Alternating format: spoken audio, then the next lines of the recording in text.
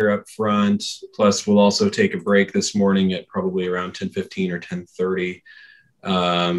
That'll work out to, we'll say, 2 hours and 40 minutes total for the hearing, which will be 80 minutes per side. I'll run a clock. We have to break at 11:30. If we're not done by then we can come back at 2, assuming anybody has time remaining to them at that point, and there's still business to be done. We'll go ahead and go on the record if you're ready, Madam Court Reporter. We're on the record in cause number D1 FM 15003-596 in the interest of FFC. This is a hearing on temporary orders, discovery disputes, various other disputes in a family case. The hearing is being conducted live on Zoom. It's being live streamed on the court's YouTube channel.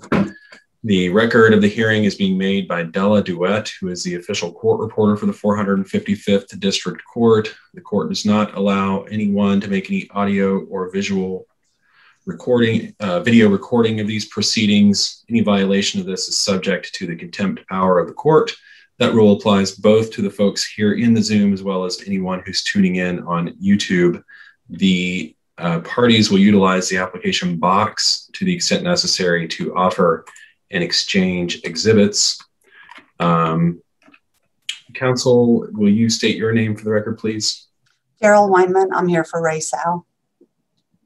And the father, is it Mr. Champagne? Is that how you pronounce your last name? Yes, Judge Howell. My name is Taran Champagne, and you pronounce it correctly. Okay, and you're here representing yourself, correct? Yes, sir.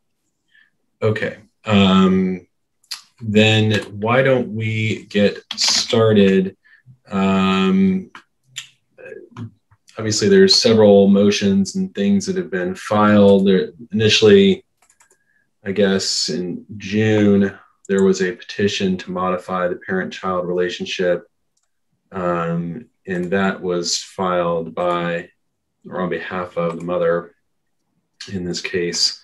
And so, Mr. Champagne, I'm not sure if you've represented yourself in court before, but the way we'll proceed is I think I'm going to start by hearing from Ms. Weinman up front and get an overview of what the issues are that she has teed up.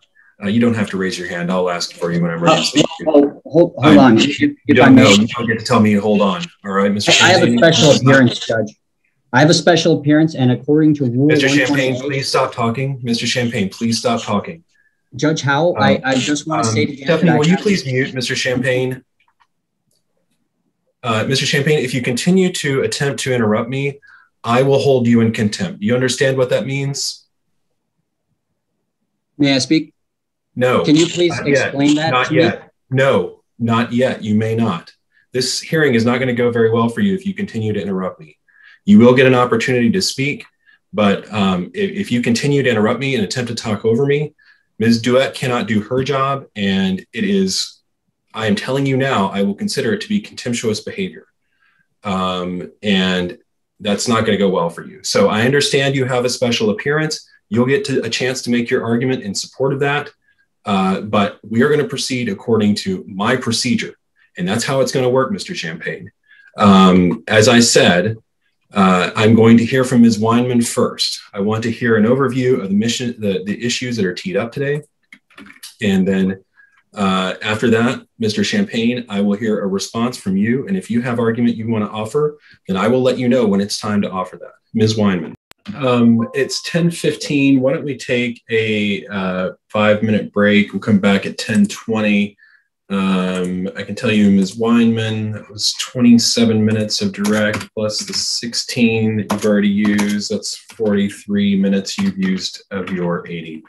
So you have 37 minutes remaining to you. We'll come back at 10:20. Thank you.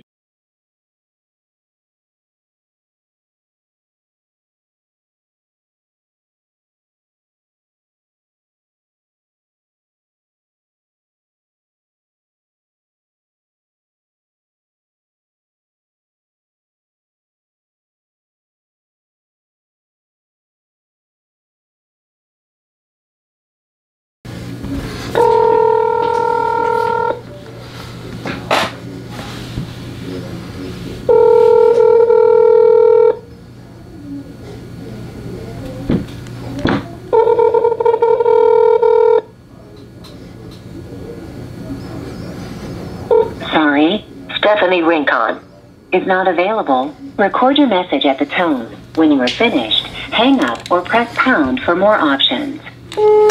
Hi, Stephanie. My name is Jeff Morgan. I'm calling from Dallas, Texas, and I was wondering why the hearing with Taran Champagne was interrupted. There is a background in legal standards that the judge must uphold. The public right to access remote hearings during the COVID-19 pandemic. This was written by District Judge Roy Ferguson. And the public has the right to reasonable notice and access to court proceedings, both civil and criminal. The Sixth Amendment of the Constitution affords the defendants the right to a public trial, and that is extended to Texas through the 14th Amendment to juvenile justice cases. The Supreme Court has held that the press and the public have a similar independent right under the First Amendment to attend all criminal proceedings in both federal and state courts. The courts must ensure and accommodate public attendance at court hearings. In some instances, improper and unjustified closure of court proceedings constitutes structural error requiring automatic reversal and the grant of a new trial. There are constitutional issues at stake. The First Amendment belongs to the public, not to the parties, and it is the court's affirmative burden to ensure meaningful and unfettered access to court proceedings. In fulfilling this burden, the court must take all reasonable measures necessary to ensure public access. Lack of access to a single hearing, the suppression, such as happened in hour number 2, or even a portion of a single hearing, the voir dire, is enough to mandate reversal and a new trial. The courts must find a practical and effective way to enable public access to virtual court proceedings. Choosing not to provide reasonable and meaningful public access to remote court proceedings at this time may equate to constitutional error and mandate reversal. This is a burden that is upon the court to make sure that we have access to these hearings. It is a constitutional issue. The court shall remain open. And once again, terminating or interrupting live stream without an alternative means for the public to view the hearing, even temporarily, would constitute a complete closure and a higher burden would apply.